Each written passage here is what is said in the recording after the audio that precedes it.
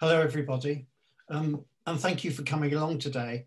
We've had a sellout event, so it looks as if people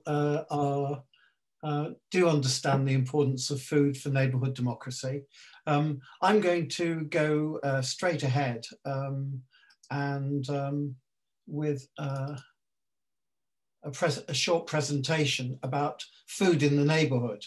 Can you all see this? Yeah? Yeah.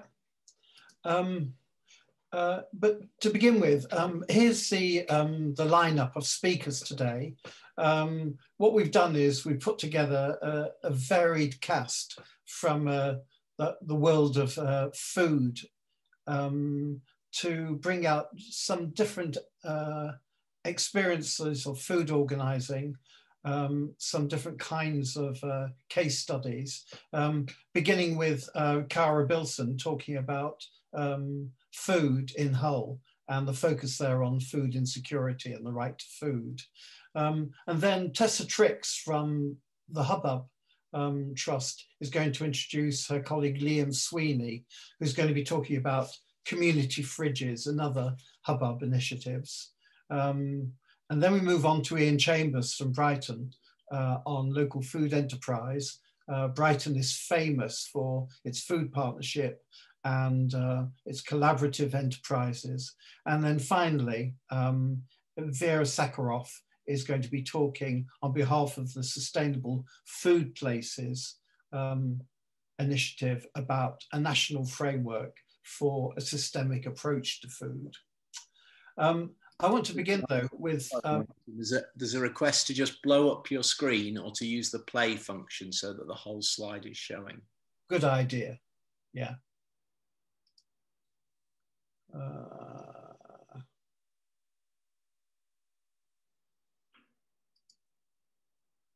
That's better, isn't it? But first I thought I'd begin with a short context about where we are, where we've come from. 2021, the year of the lockdown, has been a bumpy year in many respects. It certainly has been for the supermarkets who've grown, particularly at the expense of the hospitality sector. And for the most part, they've kept full shelves throughout that period. They've benefited from growing interest in online sales and deliveries, and Tesco alone has taken on more than 50,000 workers to help with their online deliveries. Unfortunately, it's also been a bumpy year for food banks, and a recent report from the Food Standards Agency and Demos reckons that around about 16% of households have become food insecure in the course of the last year. And all of this despite the best efforts of Marcus Rashford. Finally, it's been a bumpy year for the people who are producing fruit and veg boxes and organising farm gate sales. Many of them have simply struggled to keep up with the demand.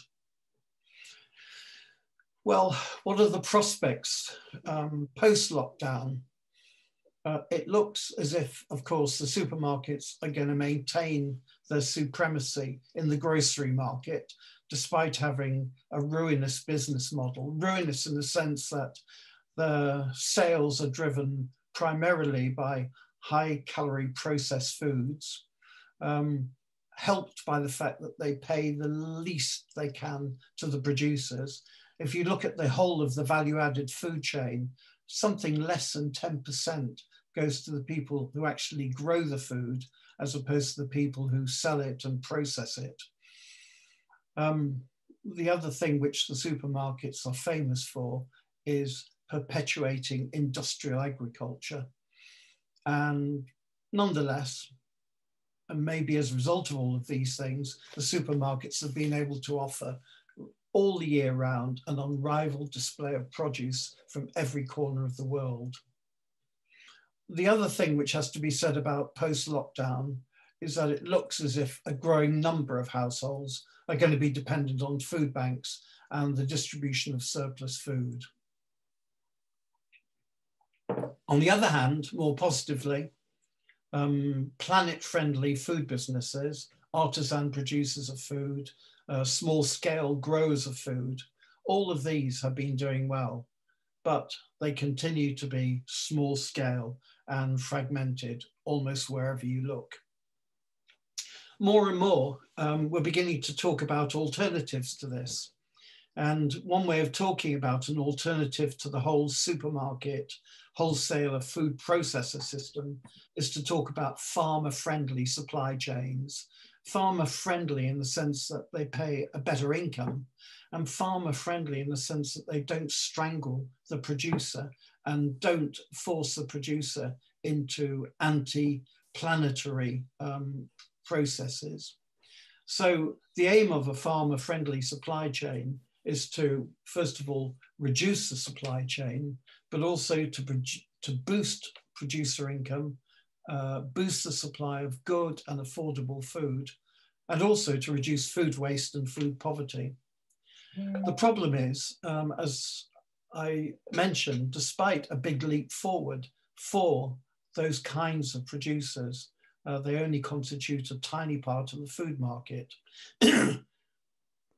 They face endemic problems, underinvestment. For example, here in Sheffield recently, Food Hall, which has been doing stupendous work during the lockdown in supplying ready meals and boxes, have at very short notice lost the use of their warehouse and have been struggling to find a replacement premises. And all of this is typical of the hand-to-mouth existence of the small-scale producers and artisan makers of food, and the fact that the whole thing is very fragmented, adds up to less than the sum of its parts. So how do we go towards a more coherent system? Well, my proposal, which is based on research into what is actually happening in this country and also abroad, especially in the United States, is that what we need is a combination of food hubs and food centers. I'll explain a bit more in a moment about what I mean about hubs and centers, but the central function has got to be about bringing together, aggregating localized production of food and distributing it. They have to build on existing strengths. They have to build on the existing neighborhood support networks, which the movement for neighborhood democracy is associated with and is supported, and also the growing appeal of artisan produce. They have to be linked together through a local food partnership rather than operating in isolation. And judging by the experience of food hubs in the United States, their best hope for viability is if they focus primarily, initially, on the institutional and hospitality sector, hospitals, schools, those sorts of consumers, because that's where scale is. And that linked with public procurement can secure a degree of viability, which is very, very difficult to secure otherwise. Alongside the aggregation and distribution of food, the other functions of food hubs have got to be about providing such things as social supermarkets, community cafes, supporting food startups and incubators, running cookery courses, technical support for small producers, and also managing surplus food distribution in their area. And this is a kind of a vision of what that system might be.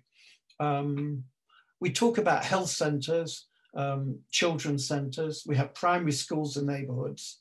So why not food centers as well?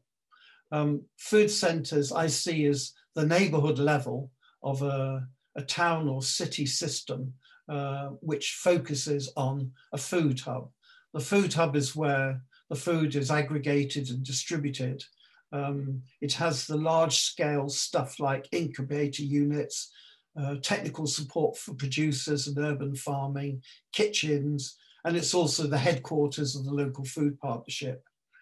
The local food centres are the places where you go for food support, for a local social supermarket, for surplus food distribution, for cooking courses, those kinds of things.